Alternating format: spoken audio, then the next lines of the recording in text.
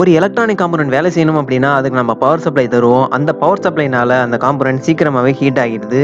அப்படி ப்ரொடியூஸ் ஆகிற ஹீட்டை நம்ம ப்ராப்பராக டிசிபேட் பண்ணலை அப்படின்னா அந்த சர்க்யூட்டே டோட்டலாக ஃபெயிலியர் ஆகிறதுக்கான சான்சஸ் நிறையா இருக்குது. அது மட்டும் இல்லாமல் அந்த சிஸ்டத்தோட பெர்ஃபார்மன்ஸ் வந்து ரொம்பவே குறைஞ்சிரும். இந்த பிரச்சனையிலேருந்து விடுவிக்கிறதுக்கு வந்திருக்கிற ஒரு புதிய டெக்னாலஜி தான் ஹீட் சிங்க். என்னது ஹீட் சிங்க் டெக்னாலஜியா அப்படின்னு நீங்கள் கேட்குறது எனக்கு நல்லாவே கேட்குது. இந்த அலுமினியம் மெட்டல் எப்படி தான் ஹீட் டிசிபேட் பண்ணுது அப்படிங்கிறத தான் நம்ம இன்னைக்கு வீடியோவில் பார்க்க போகிறோம். வாங்க இன்னைக்கு வீடியோக்குள்ளே போகலாம்.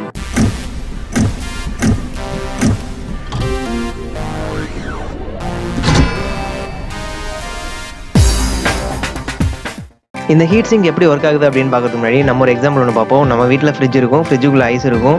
அந்த ஐஸ் நார்மலாக ஃப்ரிட்ஜில் இருக்கிறப்ப ஐஸாக தான் இருக்கும். இதே அந்த ஐஸ் எடுத்து நம்ம வெளியில் வச்சோம் அப்படின்னா அது வாட்டராக மாறிடுது. இது எதனால அப்படின்னா ஐஸுக்கு ஒரு டெம்பரேச்சர் இருக்கும், நம்ம ரூமுக்கு ஒரு டெம்பரேச்சர் இருக்கும்.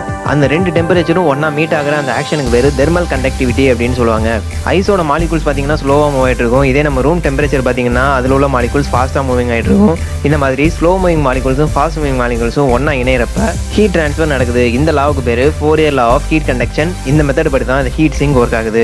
நம்ம வீடுகளில் பழைய ரேடியோ இருந்தது அப்படின்னா அந்த பழைய ரேடியோவில் ஒரு பவர் டிரான்சிஸ்டர் ஒன்று இருக்கும். அந்த பவர் டிரான்சிஸ்டரில் ஒரு ஹீட் சிங்க் ஒன்று இருக்கும். அந்த ஹீட் சிங்கில் பார்த்தீங்கன்னா மேடு பள்ளமாக இருக்கும். அந்த மேடை உள்ள பகுதிக்கு பேர் ஃபின்ஸ் அப்படின்னு சொல்லுவாங்க. அந்த பள்ளங்கள் எதுக்காக கொடுத்துருக்காங்க அப்படின்னா ஏரோட ஃப்ளோ அந்த இடத்துல இருக்கணும் அப்படின்றதுக்காக. ஹீட் சிங்க் அந்த பவர் டிரான்சிஸ்டரில் கனெக்ட் பண்ணியிருக்கிறதுனால கண்டக்ஷன் அப்படின்ற பிரின்சிபல் மூலமாக அந்த டிரான்சிஸ்டரில் உள்ள ஹீட் சிங்குக்கு டிரான்ஸ்ஃபர் ஆகிடும். ஹீட் சிங்கோட ஒரே எண்ணில் பார்த்தீங்கன்னா கோல்ட் ஏர் ஃப்ளோ ஆகும். அதே ஏர் ஹீட் சிங்கை விட்டு வெளியில் வரப்போ ஹாட்டாக வெளியில் வரும்.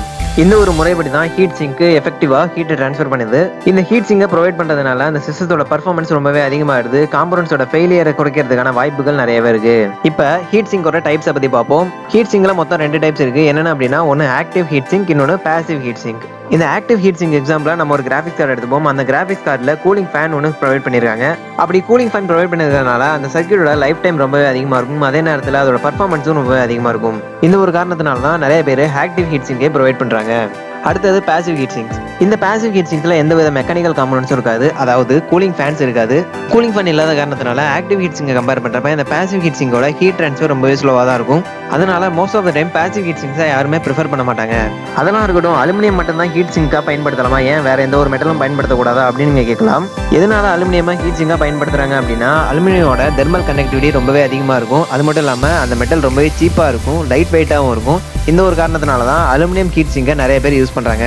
ஹீட் சிங்ஸ் ப்ரொவைட் பண்ணதுனால ஹீட் ட்ரான்ஸ்ஃபர் ரொம்பவே எஃபெக்டிவாக இருக்குங்கிற காரணத்தினால தான் இந்த ஹீட் சிங்ஸ் எல்லாமே ப்ரொவைட் பண்ணுறாங்க. ஸோ இந்த வீடியோ உங்களுக்கு பிடிச்சிருந்தா லைக் பண்ணுங்க, ஷேர் பண்ணுங்க. மேலும் உங்களோட சந்தேகங்களை கீழே உள்ள கமெண்ட் பாக்ஸில் கமெண்ட் பண்ணுங்க. மறக்காம நம்ம சேனலை சப்ஸ்கிரைப் பண்ணுங்க.